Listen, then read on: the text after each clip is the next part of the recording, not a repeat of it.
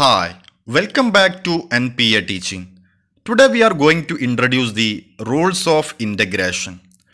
As we discussed in the previous video that the inversing process of differentiation and finding the primitive or original function from its derivative is called integration or anti-differentiation. As like differentiation, there are some basic rules we can apply when we integrating the functions. These rules of integrations are obtained by reversing the corresponding rules of differentiation. The first rule of integration is that integral of a constant is equal to that constant times the variable of integration plus an arbitrary constant. That is, integration of constant k with respect to x is equal to the kx plus c, that is where k is the constant and x is the variable of integration and c is the arbitrary constant. For example, the integral of 6 where 6 is the constant which is equal to the constant times, that is 6 times the variable of integration, that is x, plus an arbitrary constant, that is c. So the integral of 6 is equal to 6x plus c.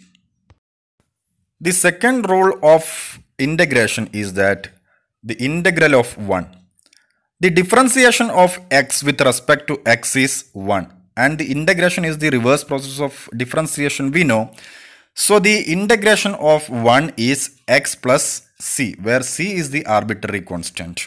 Thus integral of 1 written simply as dx. So integral of dx is equal to x plus c.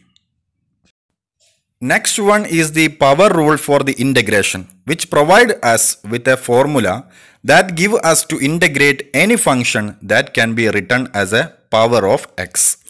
The power rule for integral allow us to find indefinite integral of a variety of functions like polynomial, functions involving roots, and even some of the rational functions. To apply the rules, simply we have to take the exponent and add 1, then divide by the same value. Finally, don't forget to add the constant c. That is applying the power rule by adding 1 to each exponent and then dividing by the same number. So here the integral power function, that is x raised to the power n, that is integral of x raised to n dx is equal to 1 by 1 plus n into x raised to the power n plus 1 plus c. There is a one problem here, that is the formula here we are denoted for any real number, even for fraction or an irrational number, except exponent n is equal to minus 1, which give the value of 0. For example, the integral of x cube, which is equal to 1 by 1 plus n, which is exponent, that is 3, into x raised to the power n plus 1, that is 3 plus 1, plus c, which is equal to 1 by 4 x raised to the power 4 plus c. So this is the integral of x cube. I have already said that the power rule of integration will not work when the power of x, that is exponent, is minus 1. That is, the above formula can be used to evaluate the integrals in which the power is minus 1. Then the power rule does not work. Then the antiderivative of or integral of x to the negative 1 power is the natural logarithm, that is log x plus or ln x plus c when x is equal to greater than 0. That is, the natural log function is defined only for the positive values. Its domain contain only the positive values. But the domain of the original functions whose antiderivative you just calculated might include negative values also. In that case, if you just take the variable, you will have a problem. On the other hand, if you took the absolute value, it will satisfy the criteria. Therefore, as for negative x, that is if x is less than 0, then the integral of x to the negative 1 power is the ln absolute value of x plus c when x is equal to less than 0. For example, the integral of 1 by 3x dx, which is equal to 1 by 3 integral of 1 by x dx. So it is equal to 1 by 3 into the integral of 1 by x, which is ln x absolute value of x plus c. The exponential function is perhaps the most efficient function in terms of operation of calculus. The exponential function has its own derivatives and its own integrals. So the exponential functions are function in the form of f of x is equal to a raised to the power x. For example, here we are taking the exponential function in the form of a raised to the power kx. Then the integral of a raised to the kx dx is equal to a raised to the power kx divided by k plus the natural log of a plus c. For example, if we have an exponential function in the form of 2 raised to the power 3x, then the integral of 2 raised to the power 3x dx is equal to 2 raised to the power 3x by the k, that is here it is 3 plus the natural log of 2 plus c. The next rule of integration is the integral of natural exponential function. Here the natural exponential function is in the form of e raised to the power kx. So the integral of the natural exponential function is, that is integral of e raised to the power kx dx is equal to e raised to the power kx divided by k plus c. For example, we have the natural exponential function, that is 3 e raised to the power minus 3x. Then the integral of 3 e raised to the power 3 minus 3x dx is equal to the k raised to the power e raised to the power kx, that is equal to 3 into e raised to the power minus 3x divided by k, that is here it is minus 3 plus c. So which is equal to minus e raised to the power minus 3x plus c. The integral of a constant times a function is equal to the constant times the derivative of the function. That is the constant multiple rule for integration, which tells you that it's okay to move the constant outside of an integral before you integrate. For example, here we have the function that is k into f of x.